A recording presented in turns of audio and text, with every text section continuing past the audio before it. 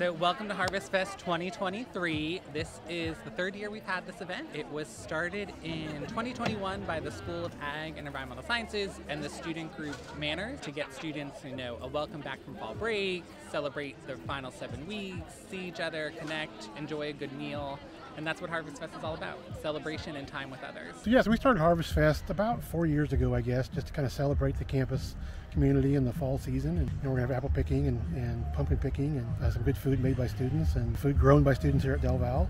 So much diversity with all the clubs. I bought some salsa, a lot of different products that you can buy and look at and get invested in different clubs. Hi, I'm Dr. Ben, and I have the pleasure and privilege of serving as Del Val's president. An event like this is the result of our community coming together and do what we do best, and that is to have an event which involves experiential learning, not only for the students that are preparing it, but for those of us who participate, to walk away with a knowledge of who our students are, the things that are important with them, and to also walk away with this great sense of community, which is really prevalent here today. It's a great weather day, and it's so nice to see that so many students turned out, and everybody's so passionate here, and it's just really great to see everybody come together and have such a great event. I love seeing all the students out and getting to know the organizations better, and also yummy food.